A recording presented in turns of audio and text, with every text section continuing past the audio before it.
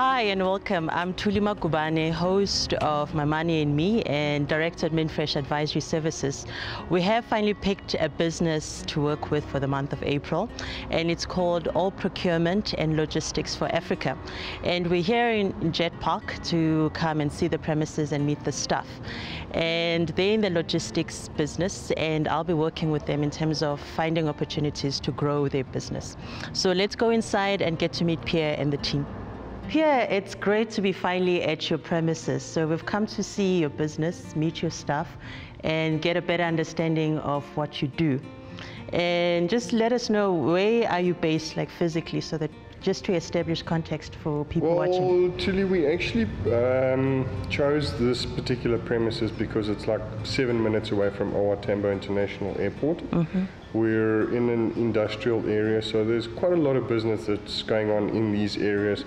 Where we are is Jet Park. Okay. It falls under Gauteng, and then hopefully in the near future it's going to fall under the Aerotropolis as well. Hi, I'm Andre. I've been with the company for about 5 years now. I mostly deal with the operations, checking the cargo, measuring, making the booking, speaking to the shipping lines, airlines, making sure that the cargo arrives and goes out as it needs to be.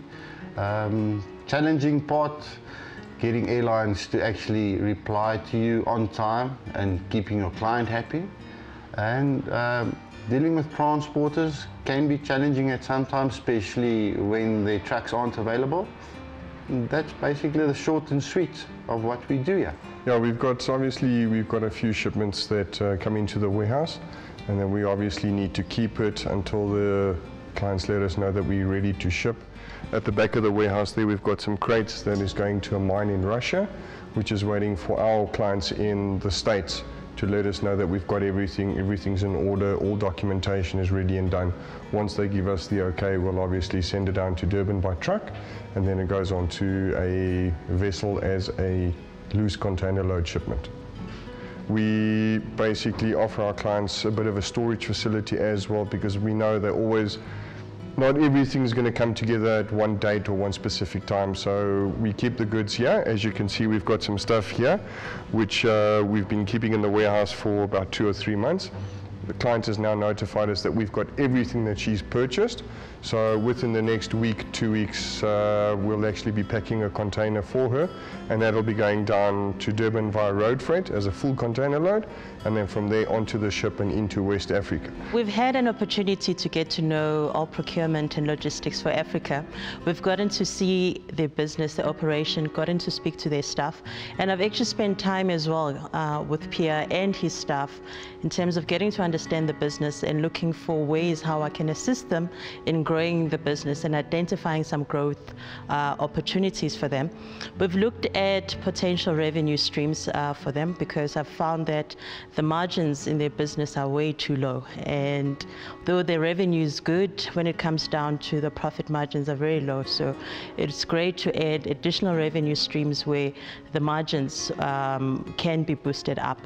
So what we've looked at is a Forex solution. I've had Nedbank come in, spend time with them, explain how the Forex hedging works, and for them to start using that solution to save money in the rand-dollar exchange, because in their business they get quoted in dollars a lot, and they can actually use the same solution for their clients as well in terms of paying the invoices on behalf of the clients, and they can make a small margin over there.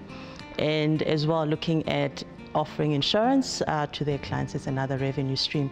And then going into totally something different. I mean, they're already importing and exporting goods for others, so they're looking at potentially importing some 4x4 accessories, because Pierre is a 4x4 enthusiast, so it's something that he's passionate about, and he can start making money from that. And of course, being in South Africa, you can't run away from BEE. And so we're looking at a potential BEE transaction for Pierre. We've announced it on the radio. We are looking for a potential BEE partner for him. And we hope that the next 6 months, Pierre will be working on that. And when we come back to visit his business, we'll meet his BEE partner. And also, We've looked at the use of technology. The business is somehow manually run, which is a challenge. They do have limited staff, and if they're going to be growing the business, you need some kind of technology, a system that's going to help them to run the business effectively. So we've sat down with some business analysts, looked at their processes, and they'll be presenting them with potential solutions. So that's where we're at with Pierre, and looking forward to coming back to his business 6 months later and seeing where they're at.